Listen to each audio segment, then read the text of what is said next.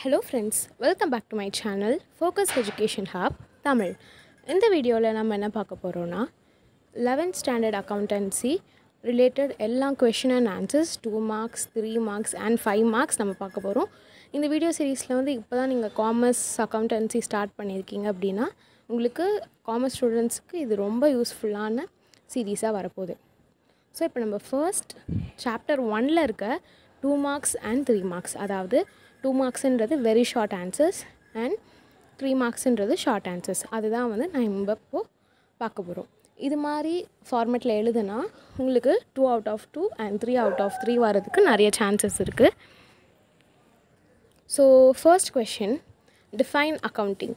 நீங்கள் இப்போ தான் ஃபர்ஸ்ட் அக்கௌண்ட்ஸ்க்குள்ளே வரதுனால உங்களுக்கு கண்டிப்பாக எல்லா எக்ஸாம்லேயும் டேர்ம்லேருந்து கிளாஸ் டெஸ்ட்லேருந்து உங்களுக்கு revision exam, model exam, quarterly, half yearly, அப்புறம் கடைசி எக்ஸாம், போர்டு எக்ஸாம் வரைக்கும் கண்டிப்பாக இந்த ஒரு கொஷின் இல்லாத கொஷின் பேப்பரே இருக்காது. ஸோ இது வந்து நீங்கள் கண்டிப்பாக எதிர்பார்க்கலாம் அந்த கொஷின். அது மாதிரி இருக்க கொஷின் தான் வந்து டிஃபைன் அக்கௌண்டன்சி. அண்ட் இந்த சாப்டரில் இருக்க எல்லா கொஷின்ஸுமே வந்து உங்களுக்கு கண்டிப்பாக இப்போ சப்போஸ் டிஃபைன் அக்கௌண்டன்சி உங்களுக்கு வரல அப்படின்னா உங்களுக்கு இந்த சாப்டர்லேருந்து நான் இதுக்கப்புறம் இருக்க போகிற வேறு எது வரும். ஆனால் மேஜராக பார்த்தீங்கன்னா மோஸ்ட் ஆஃப் த இயர்ஸ் இந்த கொஷின் மட்டும் நிறைய வாட்டி கேட்டிருக்காங்க. ஸோ இந்த டெஃபினேஷன் அப்படின்னாலே நீங்கள் ஒரு இஸ் த வாஸ் த எதுவுமே மாறாமல் நீங்கள் அப்படியே எழுதணும். So first question, define accounting. American Accounting Association has defined accounting as the process of identifying, measuring and communicating economic information to permit informed judgments and decisions by user of the information. அந்த அக்கௌண்டிங்கோட definition யார் கொடுத்துருக்காங்கன்னா American accounting association இப்படின்ற ஒரு standard. இவங்க வந்து ஒரு accounting standard, அவங்க தான் வந்து டிஃபைன் பண்ணியிருக்காங்க அக்கௌண்ட்ஸை என்ன சொல்கிறாங்கன்னா இது வந்து ஒரு ப்ராசஸ். என்னென்னலாம் அது வச்சுருக்கோம் அப்படின்னா ஃபஸ்ட்டு அதை ஐடென்டிஃபை பண்ணும். இது நம்மளுக்கு லாஸா, ப்ராஃபிட்டா, நம்மளுக்கு வருதா, நம்ம கையிலேருந்து செலவு பண்ணுறோமா அப்படின்ற மாதிரி. தென் மெஷரிங், கம்யூனிகேட்டிங் எக்கனாமிக் இன்ஃபர்மேஷன். அப்புறம் வந்து மெஷர் பண்ணும், ஹவு மச் த வேல்யூ நம்ம வந்து ஸ்பெண்ட் பண்ணுறோம், எவ்வளோ நம்மளுக்கு வருது. இந்த அக்கௌண்ட்ஸ்னாலே நீங்கள் பேசிக்காக உங்களுக்கு தெரிஞ்சது என்னவாக இருக்கும்னா எவ்வளோ வருது, எவ்வளோ போகுது அப்படின்றது தான் இருக்கும். ஸோ இந்த டெஃபினேஷன் ஃபுல்லாகவே வந்து ஒரு அக்கௌண்ட்ஸோட பேசிக் definition.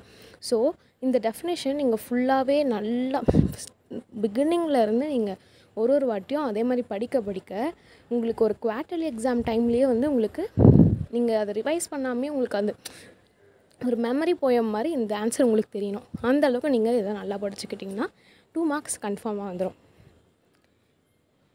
Communicating economic information to permit informed judgment and decision by user of the information. அந்த அக்கௌண்ட்ஸை யார் யூஸ் பண்ணுறாங்களோ அவங்களுக்கு எல்லா இன்ஃபர்மேஷனும் இதை பற்றி தெரியணும். ஏன்னா அக்கௌண்ட் அப்படின்றது ஒரு பெரிய ப்ரொசீஜர். இப்போதைக்கு நம்மளுக்கு 11th and 12th பேசிக்ஸ் தான் வரும். இப்போ நீங்கள் காலேஜ் லெவல் போகிறீங்கன்னா உங்களுக்கு எக்ஸ்ட்ரா நிறைய வரும், அதில் வந்து உங்களுக்கு தெரியும். அதே மாதிரி இந்த ஒரு கம்பெனியில் எப்படி அக்கௌண்ட்ஸ் பண்ணுறது அப்படின்றது ஒரு பெரிய ப்ராசஸ். அதில் ஒன்று மிஸ்டேக் ஆனால் கூட அப்பப்போ இந்த அக்கௌண்டிங் ஸ்டாண்டர்ட் மாறிட்டே இருக்கும். ஸோ உங்களுக்கு வந்து அந்த இன்ஃபர்மேஷன்லாம் கரெக்டாக நீங்கள் அதை கொண்டு போனால் தான் உங்களுக்கு கரெக்டாக வரும். So first question, define accounting. இது நீங்கள் கண்டிப்பாக ஒரு ரைம்ஸ் மாதிரி அவ்வளோ மெமரைஸாக இருக்கணும், புரிஞ்சுட்டு ஈஸியாக படிங்க. Second question, list out any 2 functions of accounting. 2 marksல list out any 2, list out any 3 இல்லை R name the functions of அப்படின்னு கேட்டாலும் ஃபங்க்ஷன்ஸில் எனி 2 points இது மாதிரி எழுதணும். மெஷர்மெண்ட், ஃபோர்காஸ்டிங், இந்த 2 ஃபங்க்ஷன்ஸ் இருக்கா, அந்த 2த்தையும் எழுதிட்டு அதோட எக்ஸ்ப்ளனேஷனும் நீங்கள் கொடுக்கணும். 2 marksல 2 எழுதணும், 2த்தோட எக்ஸ்ப்ளனேஷன் கொடுக்கணும். அதே மாதிரி 3 marksல 3 ஹெட்டிங் எழுதிட்டு 3 ஹெட்டிங்கோட எக்ஸ்ப்ளனேஷன் நீங்கள் கொடுப்பீங்க. ஓகே, இது மாதிரி 2 marksலனா 2 heading + 2 explanations, 3 marksனால் 3 headings + 3 explanations. இது மாதிரி போட்டிங்கன்னா உங்களுக்கு உங்கள் 2 markோட ஃபுல் மார்க் வரும். 2 markuக்கு 2, 3 markuக்கு 3 வந்து ஈஸியாக நீங்கள் வந்து ஸ்கோர் பண்ணிடலாம். ஸோ இப்போ மெஷர்மெண்ட் அண்ட் ஃபோர்காஸ்டிங்.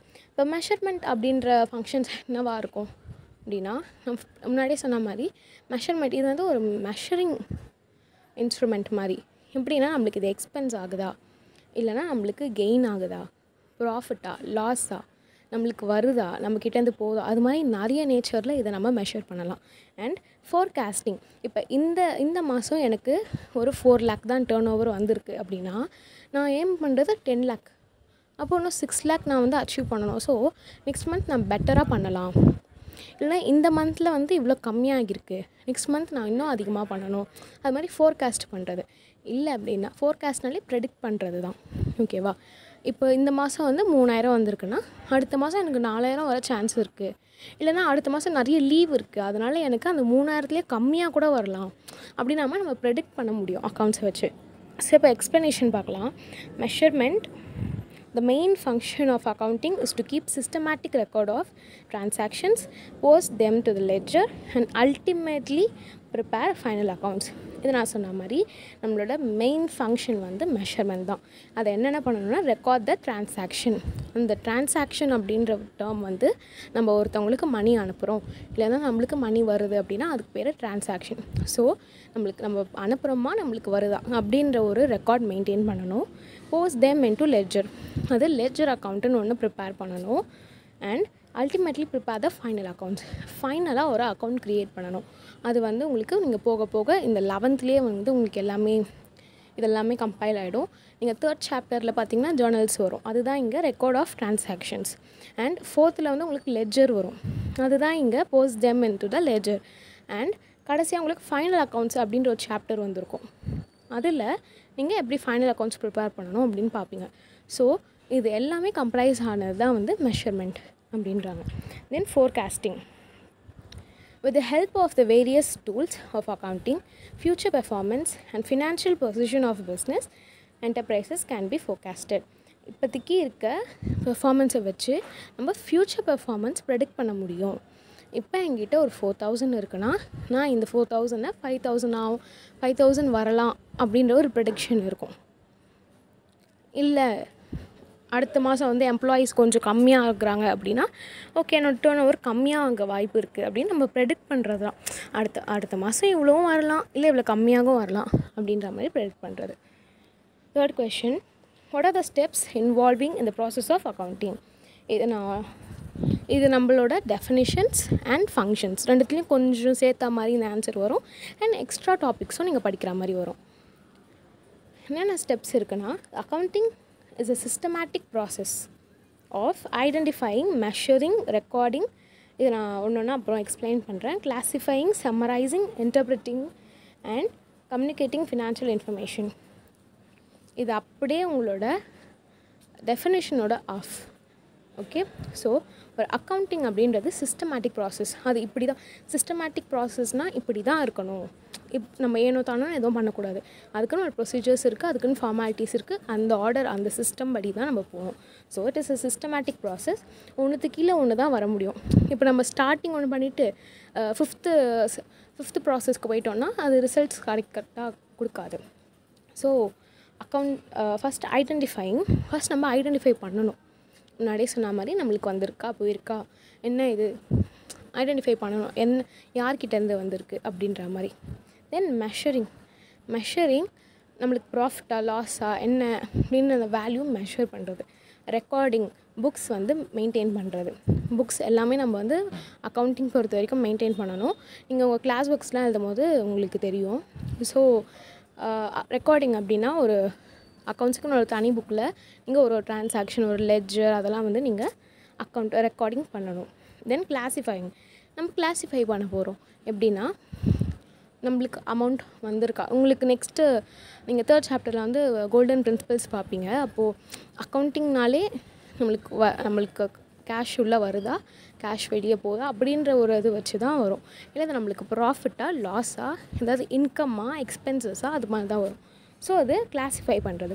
சம்மரைசிங், இது ஃபுல்லாத்தையும் பார்த்து நம்மளுக்கு இதுதான் ட்ரான்சாக்ஷன் அப்படின்ட்டு ஐடென்டிஃபை பண்ணுறது. தென் interpreting and communicating financial information.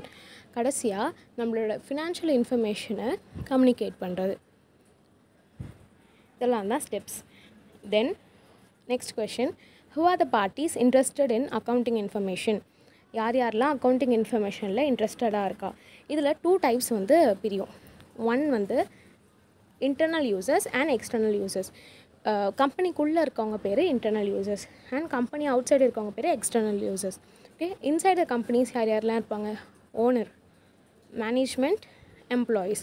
இவங்களுக்கெல்லாம் அக்கௌண்டிங் இன்ஃபர்மேஷன் இன்டர்னல் யூசர்ஸ் கீழே வருவாங்க. தென் எக்ஸ்டர்னல் யூசர்ஸில் கிரெடிட்டார், இன்வெஸ்டார். கிரெடிட்டார்னால் நம்மளுக்கு கடன் கொடுக்குறவங்க. இன்வெஸ்டார் நம்ம கம்பெனியில் இன்வெஸ்ட் பண்ணியிருப்பாங்க ஒரு amount. Customers, tax authorities, government, researchers, general public. இவங்கெல்லாம் external users. Okay, then 5th question, name 2 bases of recording accounting information. இதுவும் ரொம்ப அடிக்கடி கேட்குற கொஷின். ஸோ படிச்சுக்கோங்க. உங்கள் புக்கில் 3 மெத்தட்ஸ் கொடுத்துருப்பாங்க. So there are 3 bases of accounting in common usage: cash basis, accrual or mercantile basis, and உங்கள் புக்கில் இன்னொன்று வந்திருக்கோம். ஸோ அவங்க 2 அப்படின்னு கேட்குறதுனால நீங்கள் 2 எழுதினாலே போதும். நீங்கள் 3rd one எழுதலைனாலும் இந்த 2க்கே உங்களுக்கு மார்க்ஸ் கண்டிப்பாக கிடைக்கும். Cash basis and accrual basis இல்லைனா mercantile basis, any one you can write. So இந்த வீடியோ உங்களுக்கு யூஸ்ஃபுல்லாக இருந்ததுன்னா லைக் பண்ணிக்கோங்க அண்ட் மறக்காமல் சப்ஸ்கிரைப் பண்ணிக்கோங்க. உங்கள் ஃப்ரெண்ட்ஸ்க்கும் இதை ஷேர் பண்ணுங்கள், அவங்களுக்கும் இது ரொம்ப யூஸ்ஃபுல்லாக இருக்கும். ஏதாவது டவுட் இருந்தால் கமெண்ட் பண்ணுங்கள், நான் உங்கள் டவுட் கிளியர் பண்ணுறேன். அண்ட் தேங்க்யூ ஃபார் வாட்சிங்.